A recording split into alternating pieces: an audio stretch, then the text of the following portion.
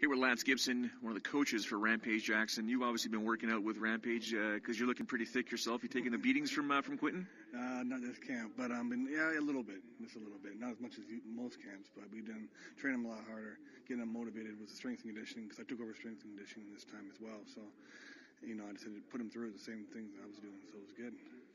Where's Quentin's mindset at? Because people are, there's a couple of videos out there that he's not motivated, that he is motivated. Quentin's a fighter. We know that. Where's his head at right now? He's motivated. That's my job to get him, light the fire under his butt, right? He is motivated.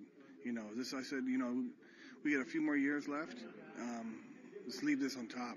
He doesn't want to be remembered any other way but be on top. So he's great. You mentioned a few more years left. He talks about he wants to leave the sport at 35, so it's only 2.5 years to go. Mm-hmm. There's the danger of people thinking he's already got one foot out the door. How do you keep him focused to say we got a job to take care of here? Oh no, he doesn't think of it that way. He thinks that at 35, all these aches and pains. I don't want to be doing this anymore. I like to do some movies, this and that. Which why not?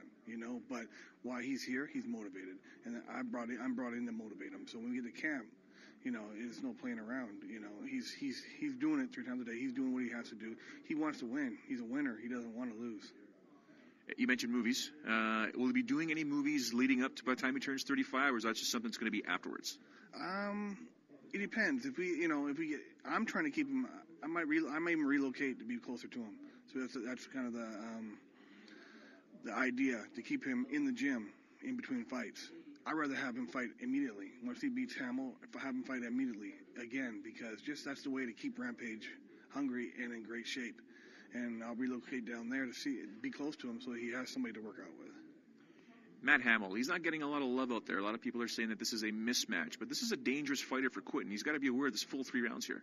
Yeah, everybody's dangerous, And like I said, when we first got into camp, I said, you just beat the baddest man in the world. We got through it. You beat Machida.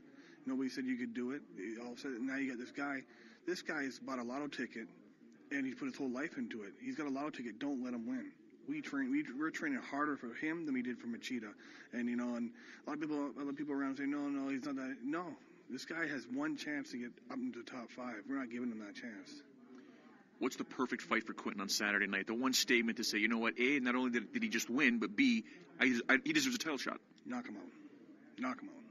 That's plain as day. There's no ifs and buts about it. I want to finish him. We want to finish him.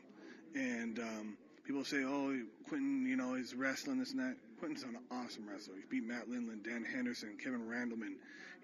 You might see Quentin put him down on his back and smash him. Thank you much for your time. All right, thank you, Gil. There you have it, Lance Gibson. He'll be in Quentin Rampage Jackson's corner Saturday night versus Matt Hamill, UFC 130.